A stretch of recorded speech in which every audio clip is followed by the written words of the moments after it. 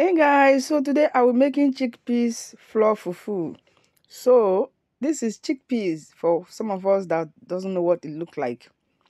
Okay, this is it. It's very diabetics friendly, guys. I've often used this, for some of us that are not aware that I'm a diabetics patient. So this is the flour, guys. This is chickpea flour. Observe that anytime I eat it, it doesn't get my mouth dried up, and I don't drink a lot of water. So first you start by mixing it in cold water, guys. Make sure you mix it in cold water, otherwise it will get lumps. Yeah, so I mix it thoroughly in cold water, mix it into a very smooth paste, guys. So chickpeas is very good if you know you have this diabetics issue. I'm talking from my own experience. So this is exactly chickpeas seed. This is how it looks like.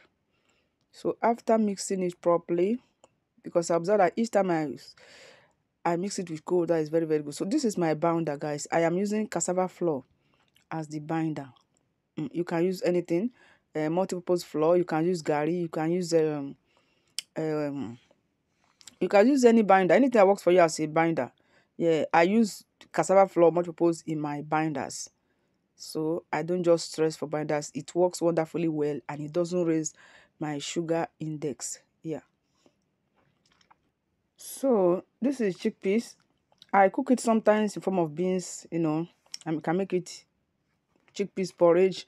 And observe that each time I eat this chickpeas sort of thing, it doesn't raise my sugar level. I don't drink much water. My mouth doesn't get dried. In fact, I feel very okay. So this is it.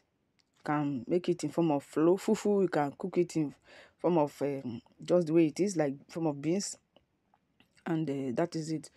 So right now, I'll be setting it on the heat, and that is it. You can see it started forming the dough. Yeah. So when it begin to form the dough, then I add the cassava flour as the binder. Add amount that works for you. You can make it 10/90, you can make 50/50. You can just add little like the way I did here. My only essence of adding cassava flour here is to make the chickpeas very malleable, easy for me to mold and swallow. So now I'm adding little water to cook it properly. Then so I cover it, allow it to cook, and that is it, guys. Look at the chick flour fufu. Very good if you're a diabetic patient, guy. Thank you for watching this video. Bye bye, see you soon.